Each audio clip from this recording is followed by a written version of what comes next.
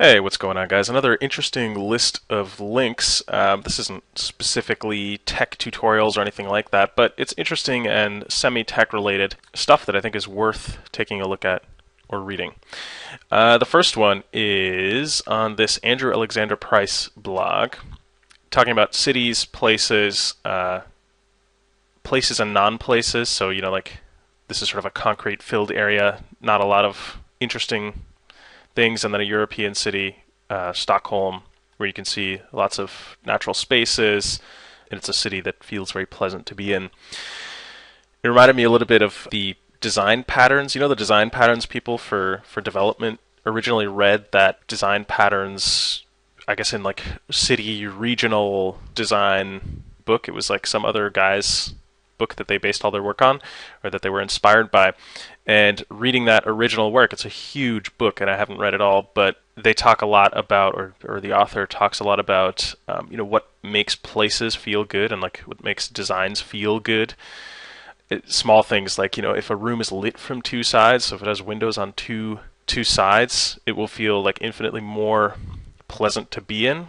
And if you just watch people naturally, you'll find that they tend to congregate in places that are lit from two sides because it just feels much better for the human organism. And this blog post is sort of in the same vein, a discussion of what makes places feel livable and feel pleasant, and what makes other places feel unpleasant. He talks about places being primarily designed for cars or for people, and that we just have like a visceral reaction to one of those things feeling much more nice. It's a pretty interesting read if you're into like weird abstract stuff that maybe helps you think about design. The next one is a New York Times article from 1984, which I thought was great. This is posted on the Dragonfly BSD lazy reading list, I think. But it's just an opinion piece on why window managers and windowed interaction with an operating system is not ideal. So many papers spread out in overlapping piles on a desk with just their edges sticking out, criticizing what a windowed environment with a whole lot of applications running simultaneously starts to feel and look like. I myself have switched to a tiling window manager, i3. There's a bunch out there. I recommend you try at least one window tiling manager.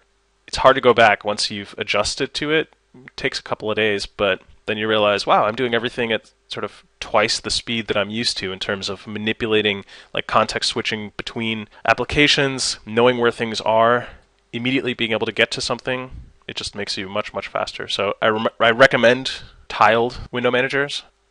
It's funny because it's from 1984, and I think it's great that it's even still around because, as you'll see in one of the later websites, it's not always the case for old content that has value. It just disappears very quickly from the net.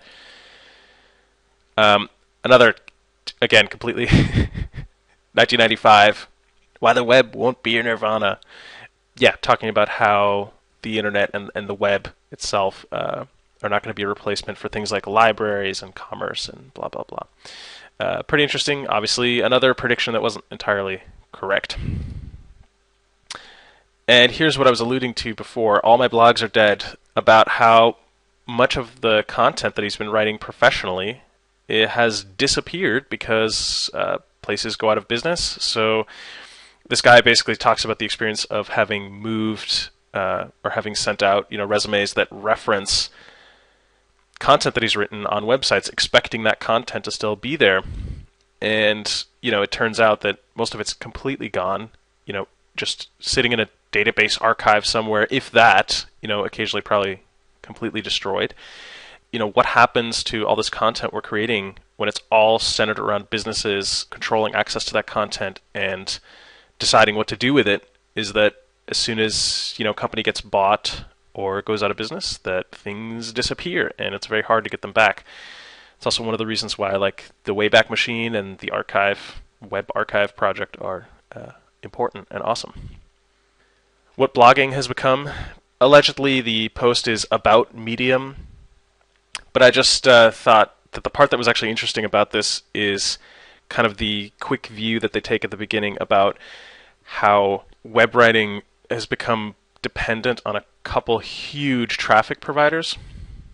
and that really like Facebook and Twitter driving traffic to places is so huge that when those services temporarily go down, that most even like journalistic, not just clickbait sites lose like 60% of their traffic as soon as Facebook goes down. It's kind of horrifying that these social networks, which, you know, to people maybe like us that are not so active on social networks and who are like, okay, that's just this weird thing that technology noobs use, that we don't realize that that's like a browser to you and me for most people, that is how they access the web, by clicking on links on Facebook and not by actually using hyperlinks and reading up on things and, you know, taking a topic and looking at several information sources about that topic and then digging deeper that way.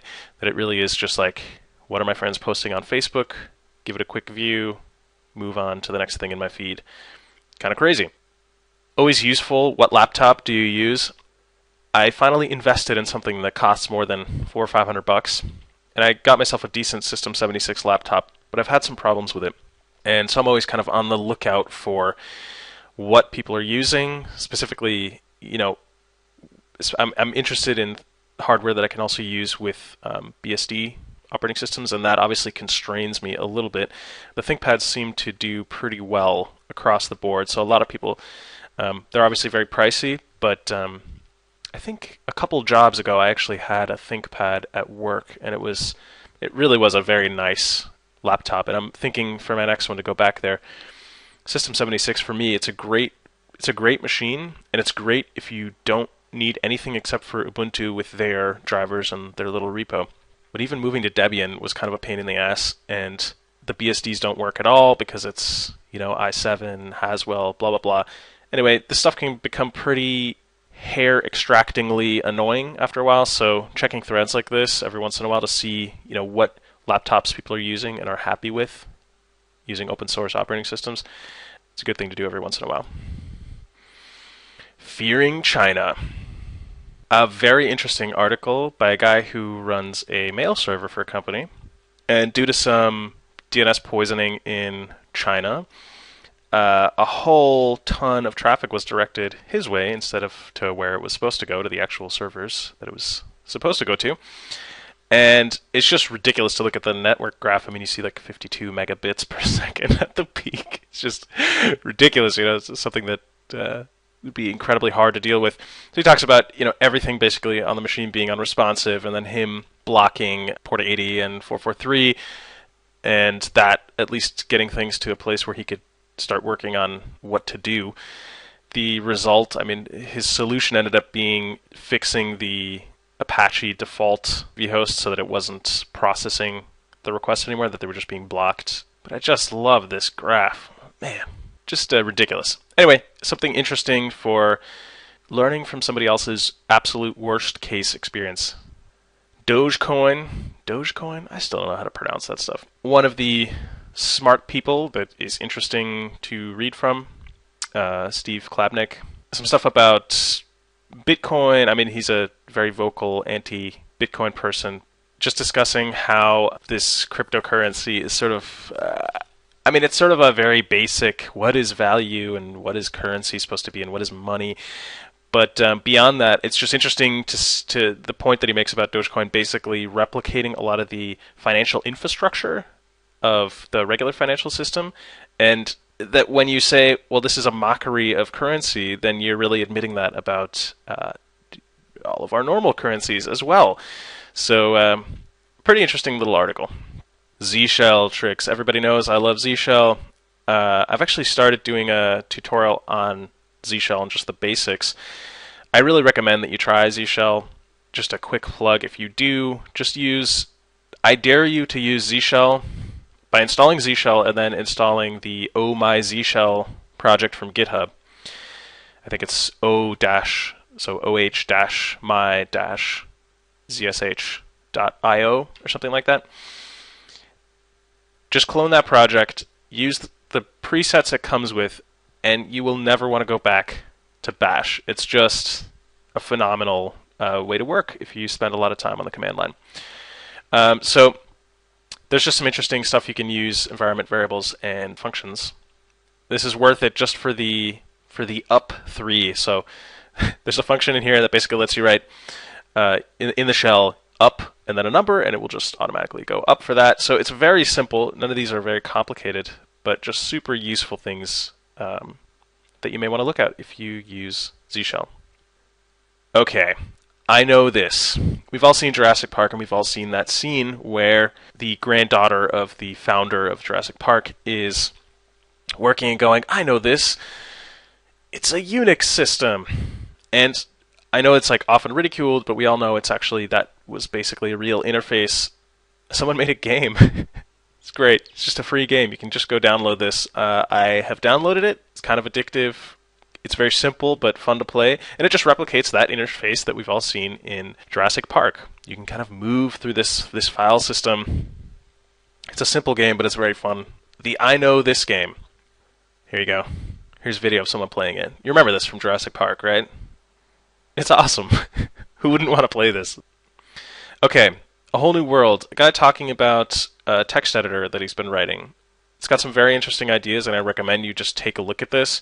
Specifically, the concept of layering that he put into this text editor. If you have any interest in text editors or what's out there and what might be interesting to think about, specifically the layers, like having a type layer and a crash layer that you can kind of, among other things, that you can overlay on your code so that you can be writing some code, executing it, and then having a layer that basically says, that takes the output of whatever stack trace that running the code actually then runs, and then overlaying the stack trace on top of your source code. Just a great idea. I mean, really cool stuff. So you can literally have a stack trace in the actual source code pointing to the problem itself. There's a lot of other ideas in here. That's just a quick sample idea. Really cool. The networks of New York. This guy basically went through and interpreted and traced and mapped the physical infrastructure of the net in New York City. I recommend that you support a project like this because it's just awesome.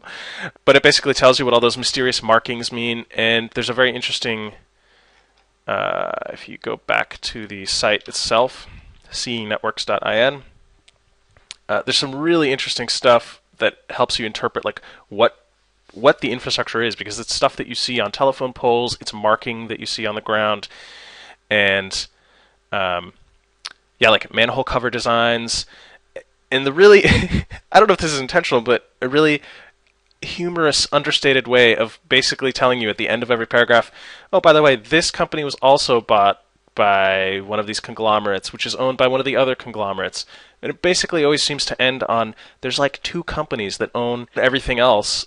Every bit of the US internet infrastructure through a vast network of like these shell companies with shared ownership and everything owning a bit of each other, and that you really come back to a couple huge companies that control everything. But that's not a problem, right? Why would that ever be a problem? Okay, Modern C. This is really cool. It's an open source C book. So if you're learning C and you want to develop in C, obviously we are all told, oh, go read K&R, because Kernighan and Ritchie designed the language, and it's fantastic. But really, that's not a modern dialect of the language anymore. So you have something like this. It's definitely still in progress. It's not complete. But the book basically has 3 levels. Oh, maybe it's 4 levels. Hang on. Where you basically go from sort of an apprentice to a master. They call it acquaintance, which is like very basic syntax stuff. Cognition, being like how do you actually use this stuff. Experience, design patterns, performance, higher level considerations when writing software. And then a section on, where he would like the language to go, how to add things to language, or what to add, where it should go in the future. Very interesting stuff. I've only played with C. I started going through Kernighan and Ritchie and doing the exercises, but I never really dove in and wrote real, large software with C. So this might be a really good resource for anyone who's wondering. I mean, this is the language that the operating systems we use today are written in. So if you want to talk to the low-level APIs of those operating systems, this is the language you're using. So it might have quite a bit of payoff to learn how to use a modern dialect, the sort of current best practice for writing software in C. Has modern Linux lost its way? this is an article I could really relate to because I've been using Jesse. I've been using Debian for a while. Like Debian, I know they do some weird stuff with, config files and extra weird packaging things where they do a lot of stuff that's different from the upstream. But I've forgiven it because it's been a very stable operating system for a very long time, a very stable distribution. But Jesse's just been a nightmare, and I know that the warning is don't use an unstable version. But I want new software, and I want new packages, and I don't want a lot of fussing about. And that's always worked out so far with Debian. This is really just an article about some annoyances. It's not... But, maybe there are annoyances that are indicative of some kind of deeper issue. I will let you decide. Alright, so that's it for this edition of the Sysadmin, vaguely IT-related, sysadmin-y, sure, you can do this at work, links. I hope you enjoyed. Leave a comment, subscribe if you're not already. And I've got some interesting stuff coming up in terms of tutorials and another project I've been working on. I will tell you about that pretty soon. See you in the next video.